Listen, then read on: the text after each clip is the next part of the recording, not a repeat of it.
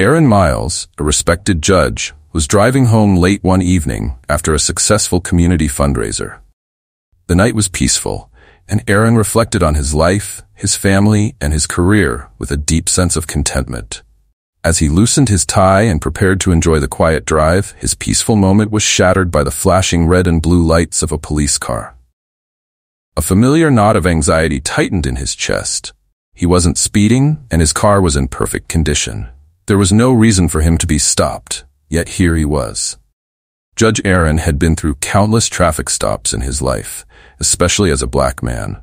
He had learned to remain calm, keep his hands visible, and comply with police demands.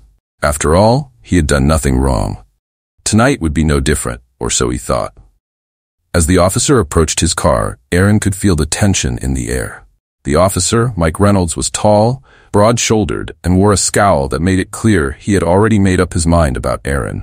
Without exchanging pleasantries, Reynolds demanded Aaron's license and registration.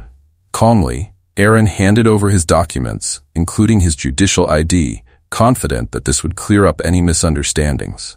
However, Reynolds was unconvinced. Despite Aaron's calm explanations and the legitimacy of his judicial identification, the officer's disbelief only grew. "You don't look like a judge," Reynolds sneered, his tone dripping with contempt. Aaron had encountered skepticism before, but never like this. The officer's disbelief seemed rooted in something deeper, something far more troubling.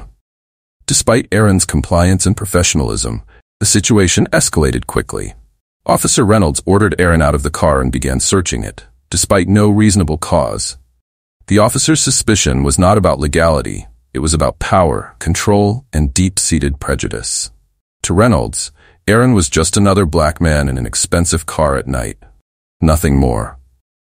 As Aaron stood by his car, being subjected to unnecessary questioning, a small crowd gathered. People began filming the incident on their phones, sensing that this wasn't a routine stop. The murmurs grew louder, and Aaron could feel the weight of their eyes on him. He had fought for justice his entire career, but tonight, he was the one being judged unjustly. The situation took a shocking turn when Officer Reynolds pulled out a pair of handcuffs. Aaron, stunned, asked, "What's the charge?" Reynolds coldly replied, "Failure to comply and providing false identification." Aaron's frustration turned into disbelief.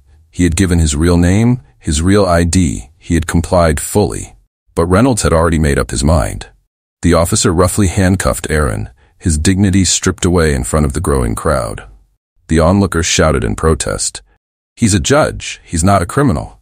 But their voices fell on deaf ears. Reynolds led Aaron to the police cruiser, ignoring the crowd's outcry, and placed him in the back seat. Inside the police station, Aaron sat silently, the weight of his arrest heavy on his shoulders. Officers around him whispered in disbelief, recognizing who he was.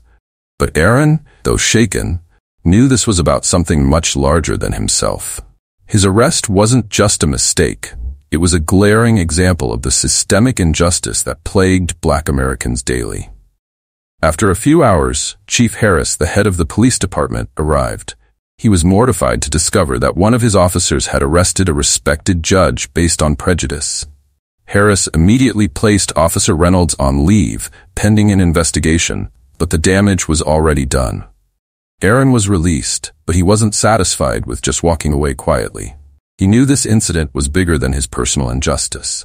It was about every black man, woman, and child who had faced racial profiling, abuse, or wrongful arrest because of the color of their skin. Aaron decided to use his platform and voice to demand real change. The arrest sparked outrage in the community, and video footage of the incident went viral. Public protests erupted, calling for police reform and an end to racial profiling.